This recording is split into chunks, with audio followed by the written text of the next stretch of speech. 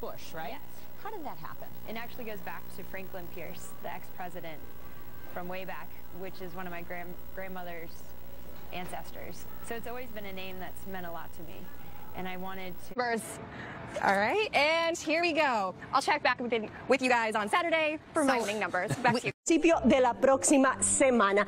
Pronóstico de lluvia, tenemos acumulados que podrían sobrepasar hasta las 3 pulgadas. Si usted está en casa ahora, le invito a que salga a la ventana para que vea. Nuestra gente de New York amanecen con 63 grados de temperatura, un cielo. Just about 9:30 this Sunday evening. Let's get some of our top stories from this weekend. Power lines in Santan Valley went down last night near Hunt Highway Power Road. Serial killer is now off the streets in Stockton, California. He is accused of shooting and killing multiple men in the last year. David Daniel has the latest on how police managed to catch that suspect.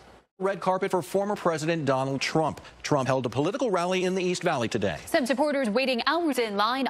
As we get ready for Super Bowl 57 right here in the Valley today, we're learning more about the events planned across the Valley ahead of the big game. Drawing is today, and no one has won this jackpot since early August. And storm that's going to slam the Pacific Northwest by Sunday of this weekend, and that will target Arizona by the middle of next week. A lot to work out with the details of that storm system in terms of how much rain, how Reverted here. Yeah, Katie, scare for sure. This could have been so much worse. The Valley's seen its share of hot air balloon mishaps, including some leading to fiery and deadly crashes. This, though, looked more like something out of a movie. Witnesses spend to overspend. I spent like $5 or less. I don't go crazy because I'm like, I'm not going to lose money. But a lottery winner in China showed up in a mascot costume to claim his 30.6 last weekend. Several people were injured that day, but one man, Gabriel Sotelo, died. Holly Bach spent time today with his wife and his daughter.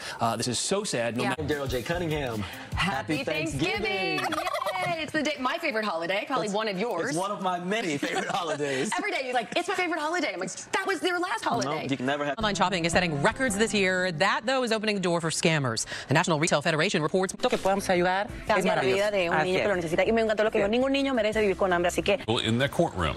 Then the county attorney's office hired her to prosecute death penalty cases, but they failed to effectively check for conflicts.